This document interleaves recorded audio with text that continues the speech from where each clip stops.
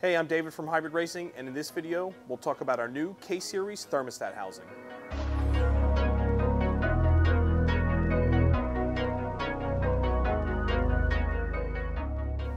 Our new K-Series thermostat works on both K20 and K24 factory housings.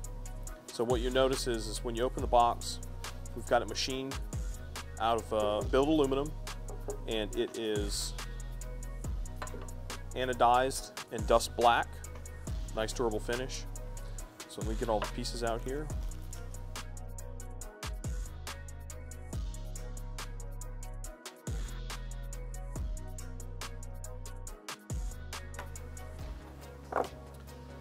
So one of the biggest things about the thermostat housing is the fact that it can turn, it swivels.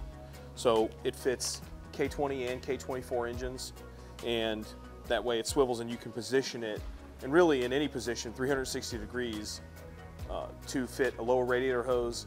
If you have a rear wheel drive application or something that doesn't use like a factory hose, then you can position it to kind of get a better angle for the lower radiator hose. It comes with an OEM style thermostat. So this is about 172 degree thermostat. That's when it's going to open.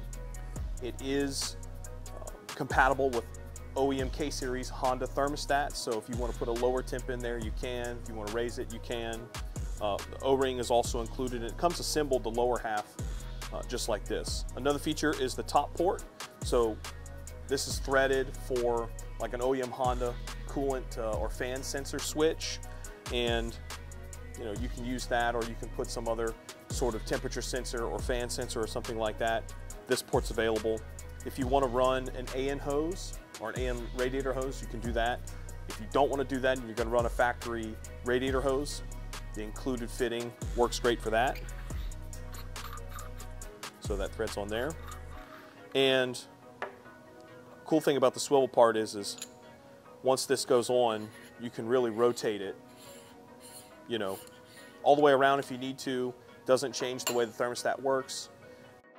It's pretty simple. It includes all the pieces you need to install it, so let's go show you how to do that. Begin the installation by removing the OEM thermostat neck. There are 3mm bolts that hold this piece in place.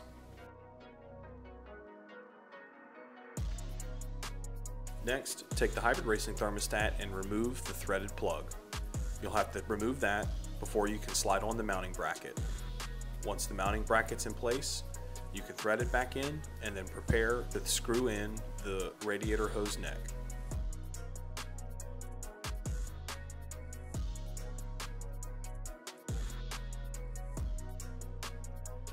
There are many ways to tighten the neck.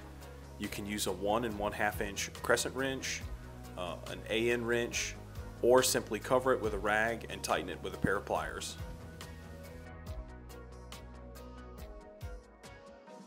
Now that the neck and the sensor plug have been tightened, prepare to install it onto the thermostat housing. Use the supplied hardware and thread these bolts loosely into the thermostat housing. Do not tighten them down, otherwise the unit will not swivel. Thread them all in, and then you can position the neck as desired. Once that you've positioned it in the way that you want, you can then tighten all of the bolts.